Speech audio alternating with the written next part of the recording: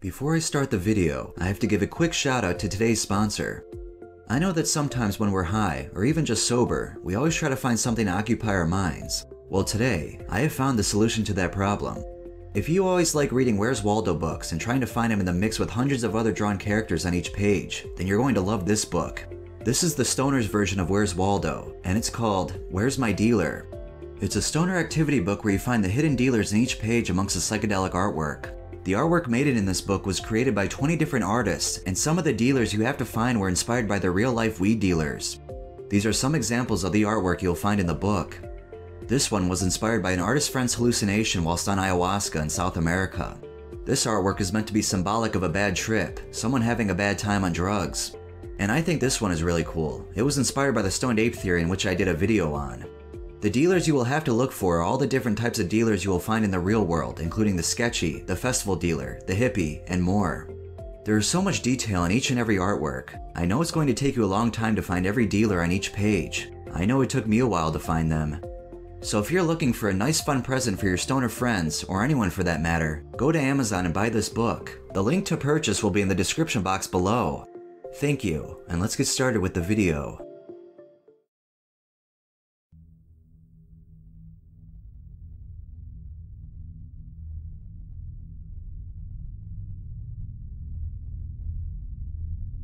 My first experience with the mushroom. Along with two friends of mine, both first-timers, I backpacked 2 days into a coastal wilderness area we had never been to before. Beach hiking on a black sand beach under sunny skies was a treat those first 2 days. We felt lucky to be traveling under such nice conditions, since it was quite early in the season and rain was a likely event. On the evening of the second day, we set up camp by a river, pitching our tent on the sand back by the green edge of the lush forest. The plan was to dose the next morning. We did not discuss the upcoming experience much, but our firelit faces betrayed flickers of anticipation. My expectations coming to this point were unambiguously positive. I had much history with marijuana, which I have a peculiar sensitivity to, and had patiently prepared myself for an eventual encounter with mushrooms. In hindsight, I see two misconceptions I took into the trip with me. First, I think there's a general opinion that, in the spectrum of common entheogens, mushrooms fall immediately above marijuana. Having not heard any detailed account of the possible range of effects, I carried the notion in my head that I was in for something only slightly more intense than a very strong marijuana high. The second fallacy I brought with me was that pot would only make a mushroom trip come on quicker. I wasn't aware of the possibility of a synergistic effect. When we awoke at sunrise on the third day to dark gray skies, drizzling rain and cold wind, I should have perhaps treated it as an omen for the trip ahead. We ate a small breakfast of granola and soy milk, then huddled beneath a small driftwood shelter. Each of us ingested 3.5 grams of psilocybe cubensis, commenting on the extremely foul taste. We cleaned our camp up, then waited for the effects to make themselves known. I split from my friends who wanted to go out near the ocean. The rain had increased to a light shower, and I retreated a little ways under the shelter of the trees. I was aware of a stony effect and heightened interest in the lovely greenery around me. I bent down close to a small patch of tiny plants, moss, and ferns. As I came down into this miniature scene, the delicate life forms seemed to swell into grand and beautiful versions of themselves. There seemed to be an entire world happening down in the bushes. I began to hear a strange music coming from, it seemed to me, the tiny plant system and my immediate surroundings. The sound of the rain dripping and circulating through the green botanical city made an almost digital-sounding high-pitched oscillation. To my ears came plant music, oddly electronic. The scene took on a strange, futuristic light, as if I was looking at a small hydroponic grow tank with artificial light shining from above and the sound of computerized sprayers hissing in the background. The plants themselves seemed half-artificial, genetically designed experiments, or even computer-generated images. This imagery brought with it some cognitive development along a similar theme of artificial reality.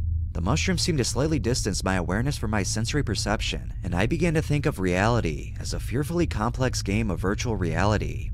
Each plant seemed merely to be the physical expression of the algorithm for a plant. Every aspect of reality was simply programmed to look and behave with certain properties, just as a programmer would code a 3D world with plants, trees, running water, etc. The intention of an ideal virtual reality is to be absolutely convincing, and it obviously was. But things looked the same as they always had. These were internal ponderings rather than experiential awakenings. I was pulled out of this mind trip, however, approximately an hour after dosing, due to the now severe case of nausea that had been creeping up since the beginning. The acute sensation brought me into a darker, grouchy emotional state as I stalked through the forest looking for a place to throw up.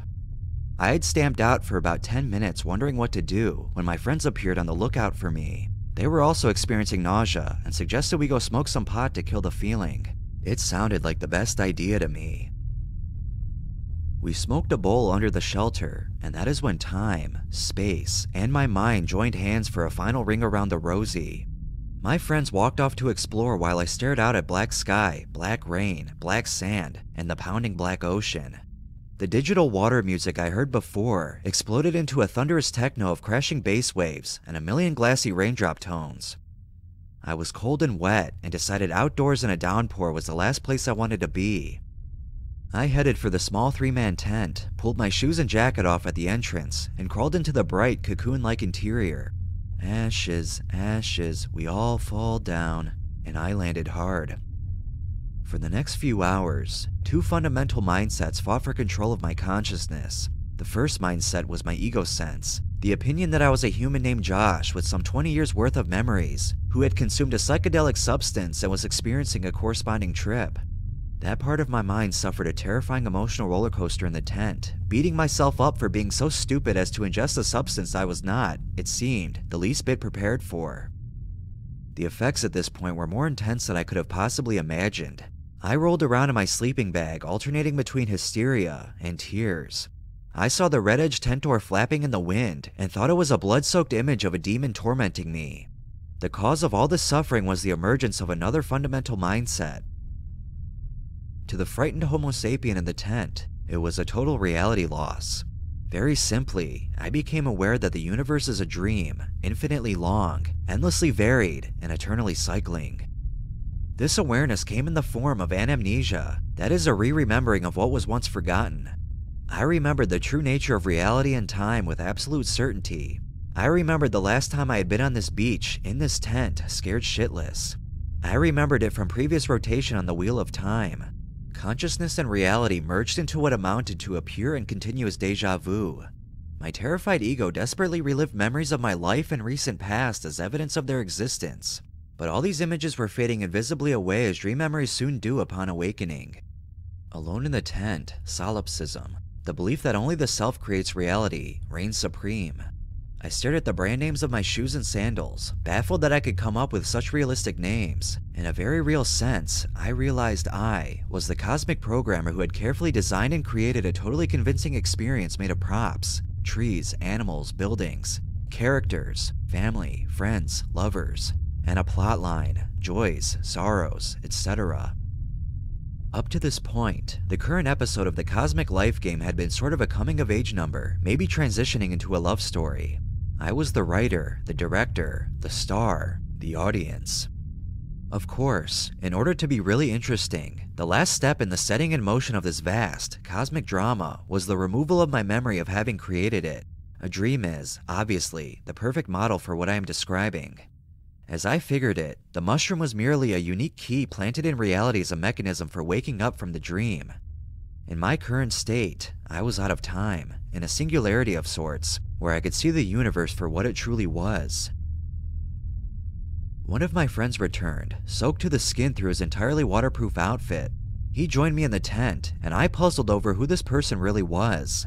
I didn't know if we were sharing the experience and he had discovered the same ultimate truth that I had, or if he was part of the dream. After acting distant and being rather incommunicative, I finally started a conversation that seemed to perfectly justify the first possibility.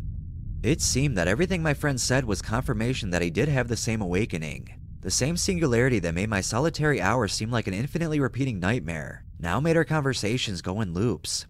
The same 5-minute period of time seemed to loop over and over again as we made identical comments and identical gestures. Again, deja vu. Eventually, my other friend returned to the tent after running all over the area. It was about 4 or 5 hours after we had dosed, and we were all coming down. At some point, I had reconnected with consensus reality and was left only with a great relief that I was back. We smoked some more bud, and it only relaxed me further. I don't think I discussed the intensity of my trip until some days later. We waited out the downpour and came out to clearing skies that evening. I felt very refreshed and peaceful after such a tumultuous day. We hiked all the way back the next day. While under the influence of the mushrooms, I swore that I would never touch them again. Afterwards, having returned to my previous state, I questioned the experience critically. My main obstacle was in discarding my two misconceptions about mushrooms. In comparing my trip with those of my friends and everyone else I've talked to, my experience was unique and infinitely more intense. At that time, I couldn't reconcile what happened to me with what should have happened. Through experimentation and later trips, I've determined that it is the mixing of marijuana and mushrooms that produces the mind-blowing trip. Due to my abnormal sensitivity to pot, psilocybin actually activates the marijuana. Since that first shroom, I've recontacted that singularity from just pot alone. Without any bud, I have the standard shroom trip. Beautiful, inspiring, unambiguously positive. I wonder if I'll ever have the courage to intentionally mix psilocybin and THC to have that intense trip again. Even though it was a terrifying experience of ego death, it has been a fundamental force in my life and spiritual thought processes. In the terms of William James, this experience continues to be absolutely authoritative over me. That is, even after returning to ordinary reality. I know that what I experienced was true and is still in effect at this moment. I know I will inevitably find myself back there again, on the beach, as time plays Ring Around the Rosie into the infinite future.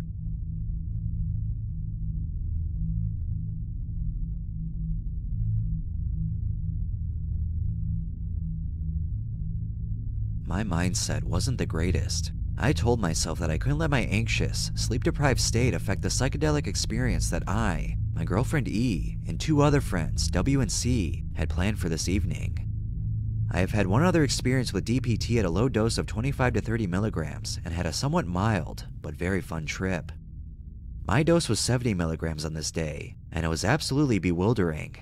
70 milligrams of DPT HCl, for lack of a better term, blew my mind. The open-eye visuals were almost too intense to comprehend and accurately describe, and the head trip was crushingly intense. I am a somewhat experienced psychonaut, and I've taken more pleasure drugs than I care to mention, but as for anything remotely psychedelic, my list goes as follows. Mushrooms, LSD, ketamine, DMT, DXM, if it counts, marijuana, I don't smoke regularly at all, MDMA, 4-MMC, mephedrone, methadone, you get the idea, and my aforementioned experience with low-dose DPT. I insufflate my measured dose of 50 milligrams, then take another good-sized bump that I assumed was about 10 milligrams. That turned out to be closer to 20. I wasn't concerned with the inaccurate measurement because people have told me to start with doses of 100 milligrams. We all dosed except for W, who just wanted a trip sit. So we begin to hike up the hill trail to find ourselves a spot to watch the sunset and look at the beautiful trees and rolling hills. 5 minutes in, I'm already at a solid plus, beginning to see enhanced colors. I could feel my heart start to pound, blood pressure rise, and my anxiety build slightly. So I utilize a breathing relaxation exercise as I walk up the steep trail. I close my eyes and breathe deeply and slowly as I feel my mind begin to drift. I could tell that this wasn't going to be an everyday experience. I was really in for a ride. 20 to 30 minutes in, I'm starting to trip hard. I'm somewhere between a 2+ and a 3+ already, and we haven't even hiked up to our desired location yet. A man jogs by us and nods his head, and I had a lot of trouble formulating words. I managed to mumble some distorted greeting just after he passed us. The ground begins to crawl with distortions. The tall dried grass seemed to be moving with the kind of animation that only tryptamines can give. I'm still feeling anxious, and at this point realize that in a matter of minutes, this chemical will completely crush me, and there's nothing I can do about it. I hug E, then begin to get lost in this emerging world of hallucinations. The visual world begins to shake back and forth quickly, shapes distort, and my body feels very odd. My current state reminds me a lot of coming up on a smoke dose of DMT, but a lot slower. I tell C that I'm beginning to trip hard. I feel kind of cold due to the wind and the fact that I didn't have a sweater, though C and W later insist that it was about 70 degrees, and I start to shiver. This had happened to me years ago on LSD and led to a somewhat unpleasant, jaw-grinding experience. 30 to 40 minutes in. At this point, my memory gets kind of fuzzy. We make it up to the top of a hill with a beautiful view and a nice tree to sit under. At this point, the trees and other vegetation seem fully animate, complete with swirling complex colors. I realize that I'm tripping harder than I ever have in my life, including my 6-gram potent mushroom trip, and yes, in a way I was tripping harder than a breakthrough dose of DMT. I realized that I definitely was not ready for an experience like this, but I have to ride it out. Besides, I don't think anybody could really be ready for something like this, but this definitely wasn't the right day and mindset for an experience of this magnitude. 35 to 75 minutes in. This is where I start to plateau. For moments, I was at a complete ego death, possibly 4+. I remembered scattered events and specific hallucinations, but not the order at which any occurred. I recall being extremely confused, shivering on the hillside lying on E's lap, transfixed upon the beautiful landscape. I really wish I had a sweater. The trees in the distance were swirling freely, as if they were puddles of paint being stirred in a fractal-esque pattern. Just adjacent to the swirling trees, on a bare hill, I begin to see shapes emerge from the texture in the landscape. I see small faces and everything, which is normal for me on any tryptamine, but this got a lot crazier. In the texture, I saw a group of MC Escher-like lizards. If you've seen the lithograph Reptiles by Escher sometime in the 1940s, the lizards were of the exact shape. The lizards were geometrically linked together and moving around freely. Throughout my entire plateau, all the tall brown grass seemed to have thorns and looked somewhat menacing, and I was seeing a lot of fractals and things. It seems that every swirling color swirled in the same pattern. At some point a bit later, I think, I recall walking down a path and seeing a colorful aura lifting above the dry grass on the sides of the trail.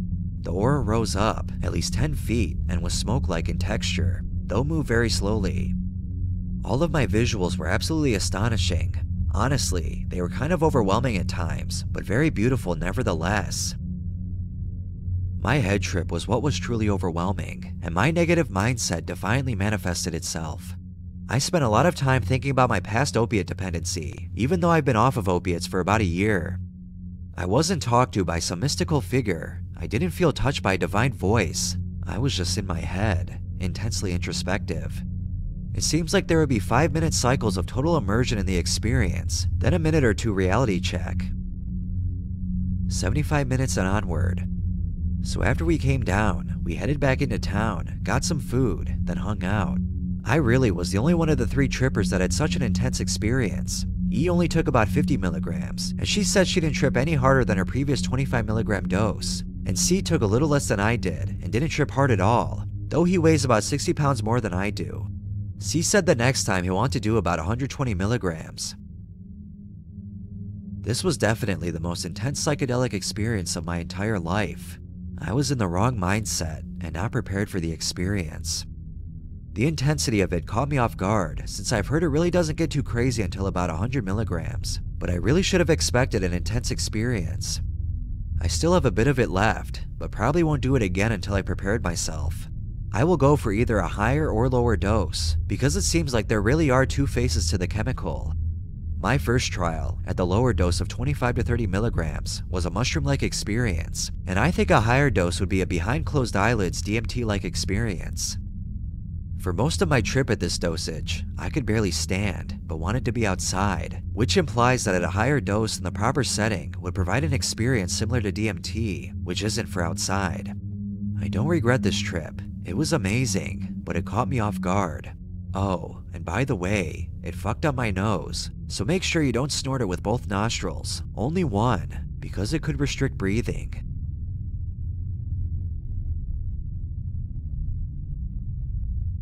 If you wouldn't mind, please give this video a like if you're enjoying it so far, and subscribe if you haven't already. I'd really appreciate it. Comment down below your ego death experience. I'd love to hear it. Don't want to interrupt too long, so let's get back to the video.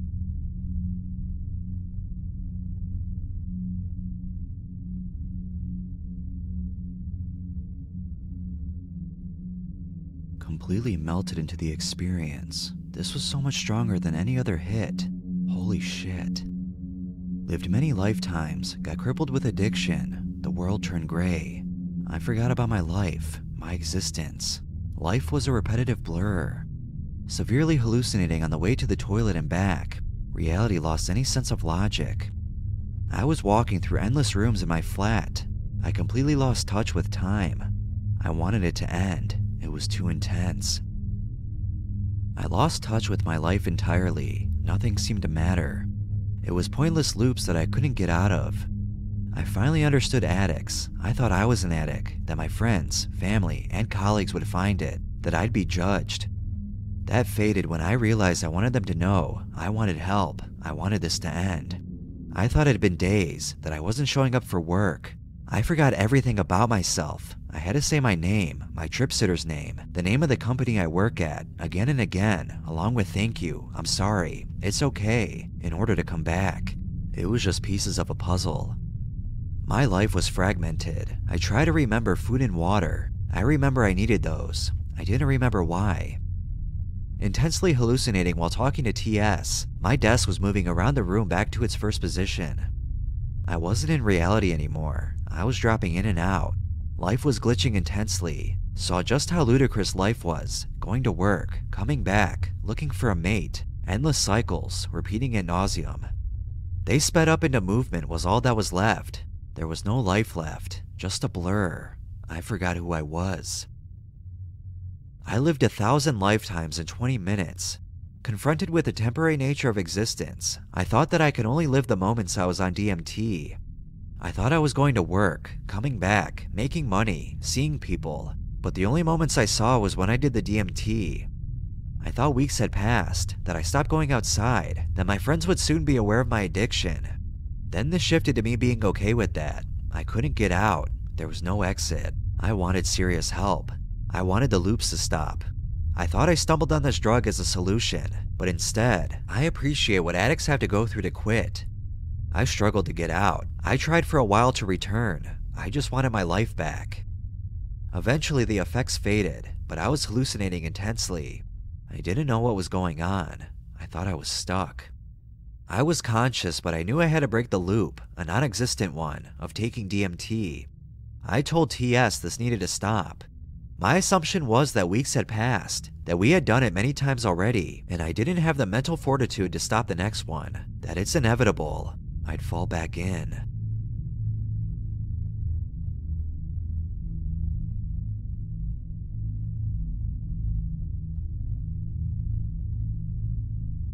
I had smoked salvia once before and felt some threshold effects, but this time I planned on breaking through and getting level 5 effects.